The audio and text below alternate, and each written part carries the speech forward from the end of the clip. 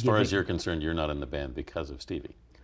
That was what I was told by Irving, that she gave them an ultimatum: either Lindsey goes or I go. Yeah.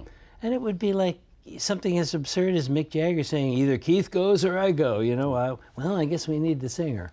Yeah. You know, so. Do you have any knowledge of how the decision process went down with the band? None. Really? No.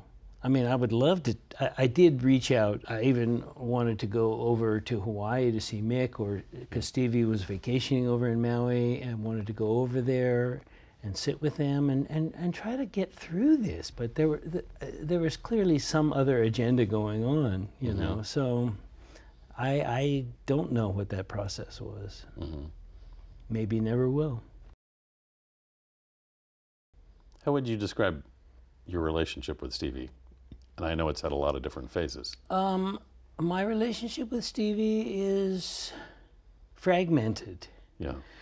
I think there's still a lot of love there. But, you know, you have to begin with the fact that in order to get through those early days, it was kind of an exercise in compartmentalization for everyone emotionally. Yeah. And for me in particular, I mean, I was not the one doing the leaving. She left me. But there was never really any chance to get anything like closure, because that takes perhaps some distance. So that's and so that kind of, you know, is how we got along. And I think, you know, you cut to 20, 30 years later, and that leads to a kind of a fragmented relationship. I think, you know, sometimes she might find it difficult that I was lucky enough to find my soulmate late in life and got married and had my first child when I was 48 and have 3 beautiful children, and that was something she never did. You know, she basically is living her professional life, and so maybe, I don't know if that plays into it or not. Yeah. I honestly don't know.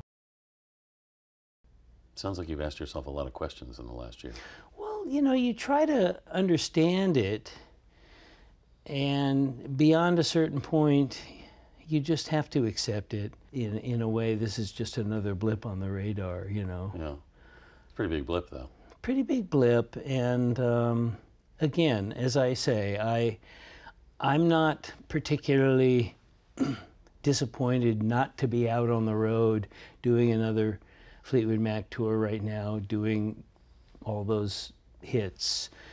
What I am disappointed in is that we built this beautiful legacy that was about rising above all of this kind of stuff. I feel that that legacy in what the band is doing now is being somewhat dishonored, and that does bother me. Do you think there's any chance you could play with Fleetwood Mac again? Oh, sure. I mean, I you know, again, I'm not assuming anything at all. But nothing would make me happier than if we were going to do something like a farewell tour. So maybe they'll get this out of their system, and maybe they'll realize that this wasn't really the right thing. And if you're asking me, would I be open? Yes, of course. I would say, yeah, let's do it. Absolutely.